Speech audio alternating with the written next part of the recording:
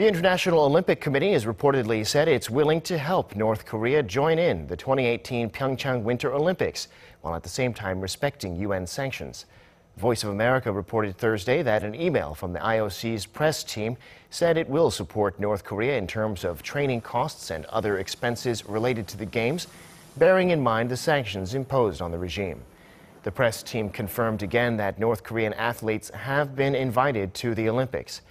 The organizers in Seoul expect North Korea will hold off for as long as possible before deciding whether or not to participate.